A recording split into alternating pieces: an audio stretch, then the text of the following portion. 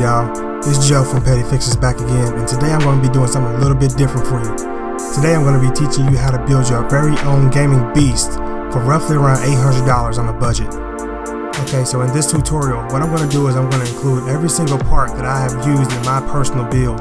And while you can go cheaper in some cases, this is the thing that worked for me personally. I decided to make this video because people always come to me asking me how to build a computer. They want them for different things that they're going to be using in their daily lives. Something for schoolwork, something for gaming, something for rendering. I get these questions all the time, so I decided why not make a video about it. I already have something sitting on my desk right now that's pretty powerful to do anything I want it to do, especially gaming and rendering. So with that said, let's go ahead and get down to the part list. Okay, so the first thing I'm going to tell you is that eBay and Craigslist are your best friends in the case of this build. Don't be put off by that. I understand that you may want new parts and everything, but this is a budget build. So the thing about a budget build is you got to get in where you fit in. You got to get the cheapest parts you can that are going to maximize your efficiency and your power in your build. Okay, so the first thing that you want to choose out is your processor. It literally is the heart of your machine. For me, I didn't need a super expensive processor, but I wanted something with some very good performance to price ratio. So what I went with was the Intel Xeon E5 2670 version 1 processor. Now, when I found out about this processor, I found out that it was only $50 something on eBay, roughly around $60 on eBay. I found out from another YouTuber, I can't remember his name, but I'll be sure to link him down in the description so you can check out his channel. But I found it for $50 on eBay. When I first found out about this chip, I pretty much saw how powerful and cheap it was for the performance and the price. This fits an LGA 2011 motherboard, a version 1 motherboard. For me, I needed a nice chip that would be a good rendering chip, and this processor compared to my previous build, it just does the trick. It's an 8-core, 16-thread beast clocked in at 2.6 gigahertz, and it might seem a little underwhelming, but it turbos up to 3.3 gigahertz, which is pretty respectable. Now they go for roughly around $100.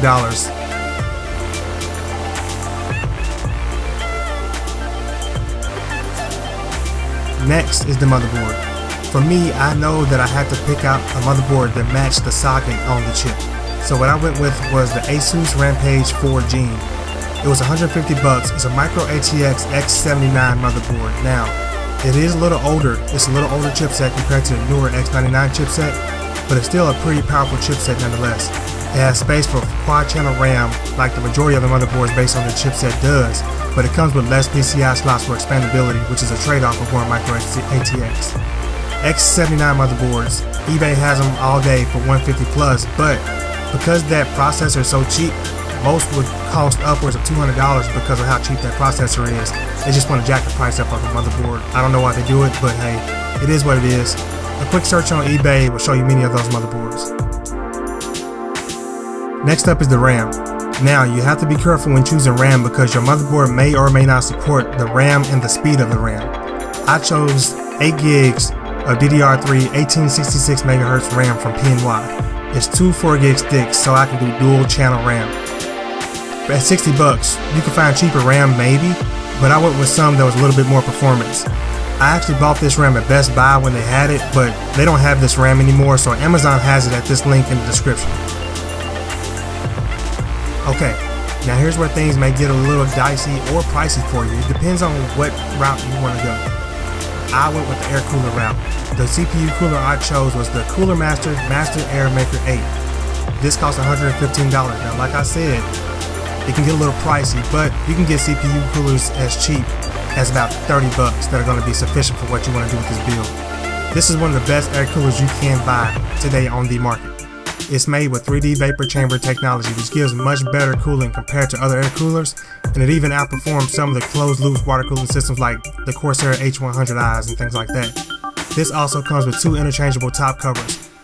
One is translucent, and it shows off the LEDs that are on the top of the cooler, or you can go for an aluminum plate, which has a nice clean finish, which is the one that I use. The cooler can also accommodate up to 2 120mm fans or 140mm fans for maximum cooling. It comes with 2 140mm fans, but I personally went with two 120s, two 120 Thermaltake ring LED fans, but more on those fans later. Okay, so if the processor is the backbone, the heart of your system for rendering, then your graphics card is obviously going to be the backbone, the heart of your system for gaming. I chose this particular one because it's actually a really good deal. It's a really good performance to price ratio graphics card. I went with the XFX RX 480 8GB graphics card. I snagged this graphics card from Best Buy for $289. It's a pretty powerful card for the money. I got a few unique features that I want to talk about though before we move on. First is the LED lights all over this thing. It's a beautiful card. Not only do you have an illuminated XFX logo on the side of the card that faces you, but you also have illuminated LED fans. But that's not the cool thing about these fans. The fans are removable and replaceable, so you can choose any color that you could think of. Blue for those who like blue builds. Those who want a red, the ever popular red build, hey, you can theme your fans to match your build. The big bonus here is that this card is VR ready, it's virtual reality ready. So whenever you decide to go that route with an Oculus Rift or an HTC Vive, this card will handle it. So to power everything, you're going to need a power supply. This power supply is an A+ bronze modular power system, the Corsair CX750M power supply. It's perfect for this build considering this isn't a very power-hungry build, but it's more than enough to get the job done. It comes with a normal assortment of cables to get you started, but you can opt for more custom cable sleeves just to make your build stand out that much more. Now you're going to need a case to put everything in. I chose the Corsair Air 540 Carbide mid-tower case. At $120, I chose this case for the simple fact that it was a very spacious case and had a large side window. I want to be able to showcase my build. I want everybody to see what I got inside of my case. The case is pretty versatile also, and I've had this case before in a previous build, so it was kind of an easy choice for me. It's got two 3.5-inch hard drive caddies in the bottom of the case where the window is. It's got room for two 140mm fans or three 120s in the front, two 140s or two 120s at the top. You can fit a single 120 or 140mm at the back for exhaust. It's got 8 PCI slots, which is a lot for a motherboard PCI slot expandability. Around to the other side of the case, there's plenty of room for cable management, which makes this case a breeze to work with. It's also got a caddy which holds 4 SSDs. This case is very flexible and it's large enough to house everything that I've picked out in this build. Now of course you're going to need storage also. So for the hard drives, I went with a WD Western Digital Blue 1TB hard drive. That was $50. And for my OS storage, I went with the SanDisk 128GB solid state drive, and that was $45. Now in the case of my build, I had a little bit extra to spend. So what I did was I did some aesthetic things. I went with some custom sleeve cables from Silverstone, and I'm gonna link those in the description. So I also went with different fans. The fans I ended up choosing were the Thermaltake Ring 120mm LED fans, and I chose these fans purely for aesthetic reasons. They do the job at cooling too. They have an LED ring around the whole entire fan, so they give a pretty cool light up effect. I went with the RGB version of those, so I got 3 of those in the front of my case. I have one on each side of my Cooler Master CPU cooler, and I have one 120mm at the back of my case for exhaust. So now that we got all that out of the way, let's put everything together to see how it all comes together for the ultimate gaming and rendering machine. On a budget, that is. I forgot to include that part.